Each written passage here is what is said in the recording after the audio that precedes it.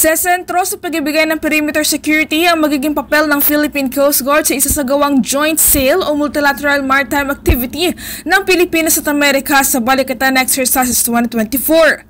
Ito ang inihayag ni Philippine Coast Guard spokesperson Rear Admiral Armando Barilo kasunod ng opisyal na pagbubukas na ika-39 na Balikatan Exercises 2024 kahapon sa Campo Aguinaldo, Quezon City. Ayon kay Barilo, magiging limitado lamang ang partisipasyon ng Philippine Coast Guard sa maritime exercises ng Balikatan at kasalukuyan pa niyang pinaplansya kung ano-ano ang particular areas na lalahukan ng kanilang hanay sa naturang pagkasanay. Ngunit isaan niya sa mga magiging sentro ng kanilang papel ay ang magbantay at tiyaking hindi panghihimasukan ng mga hindi awtorisadong barko na turong aktibidad at pagkasanay na gaganapin naman sa mga lugar na nasa sukupan ng teritoryo ng Pilipinas at maging sa international waters. Mainly, the Philippine Coast Guard will provide security, perimeter security for the exercise para kung may mga lalapit at mayroong mga magtatanggang unauthorized vessels na lumapit will be the one who will be acting as security. Meron din yata kami sa search and rescue exercise pagdating sa northern zone. Well, katulad ng sinasabi nila kanina, it's an interoperability, mahasa yung interoperability ng mga participating units.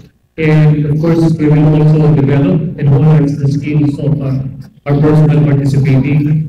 And plus, we will get the best practices from the units na magpa-participate like yung US, kung meron silang mga mag-share sa amin, we'll get them. 6 na barko ng Philippine Coast Guard ang inedeploy para makilahok sa naturang pagkasanay. Nagkabibilangan naman ng 4 na multi-role response vessels at 2 larger patrol vessels para sa ikakasang multilateral maritime exercises sa bahagi ng mga lugar na nasa loob ng exclusive economic zone ng Pilipinas kung saan makakasama nito ang Armed Forces of the Philippines, United States Indo-Pacific Command, French Navy, United States Coast Guard at iba pa.